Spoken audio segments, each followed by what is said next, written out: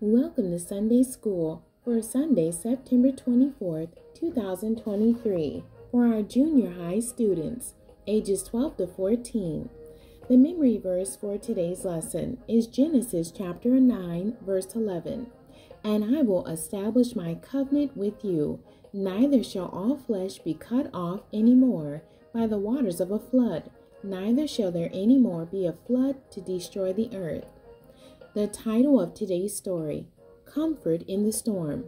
The last time Katie had prayed for protection, she was in second grade, now huddled on the floor of the church with her friend Mara. She was sure they would be safe from the tornado. They had been the last ones to leave. By the time Mara had packed her bag and they had reached the door, the high wind rushed in just as they opened it. Mara screamed as the force of the wind hurled them to the floor and whimpered as the wind howled. Katie just held her hand tightly and prayed out loud, Lord, I know you are with us even though we are trapped in this building and nobody knows where we are. Father, you know. You will protect us in our time of need. Amen.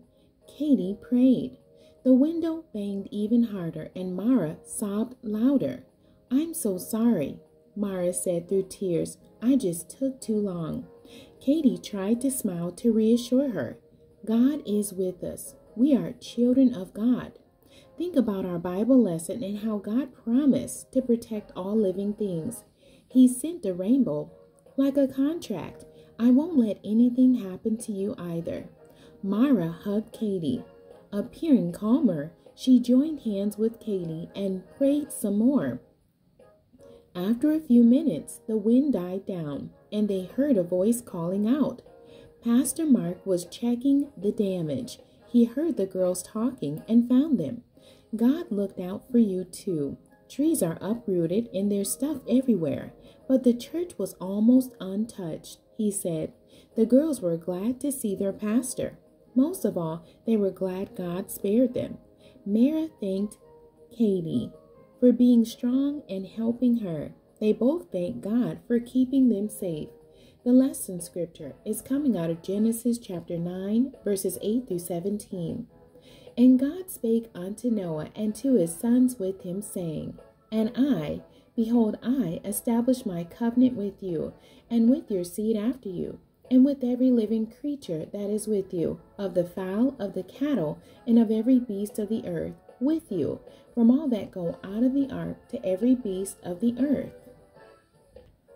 And I will establish my covenant with you, neither shall all flesh be cut off any more by the waters of a flood, neither shall there any more be a flood to destroy the earth. And God said, This is the token of the covenant which I make between me and you, and every living creature that is with you, for perpetual generations. I do set my bow in the cloud, and it shall be for a token of a covenant between me and the earth. And it shall come to pass, when I bring a cloud over the earth, that the bow shall be seen in the cloud. And I will remember my covenant, which is between me and you and every living creature of all flesh. And the waters shall no more become a flood to destroy all flesh. And the bow shall be in the cloud, and I will look upon it, that I may remember the everlasting covenant between God and every living creature of all flesh that is upon the earth. And God said unto Noah, This is the token of the covenant which I have established between me and all flesh that is upon the earth. An everlasting covenant. God initiated the covenant given to Noah and all creation, even though the presence of a rainbow was not a new phenomenon. It took on a new meaning when God used it as a reminder to not flood the earth again and destroy all creation. Just like people today need assurance of their safety, Noah received a promise about the future of his safety and all those around him. Everyone can be confident that every time they see a rainbow, it serves as a reminder to mankind that God's covenant is everlasting. How to see the grace of the covenant. Give God praise for all he does every day. Read the Bible to learn more about God's promises. Always trust that God has your best interest in mind. Call out to God in your times of need. Erase all doubt and fear through prayer.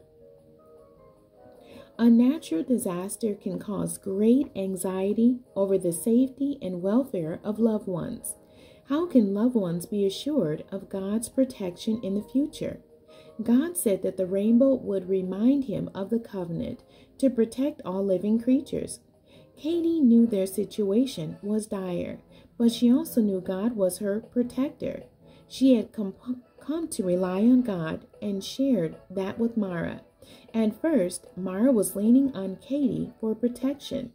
Katie reminded Mara that God's promise was that he would protect all creation.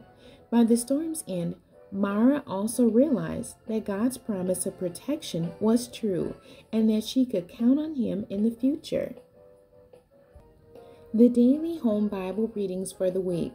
Monday, the topic is Dark Counsel Lacking Knowledge. Read Job chapter 38, verses 1 through 7.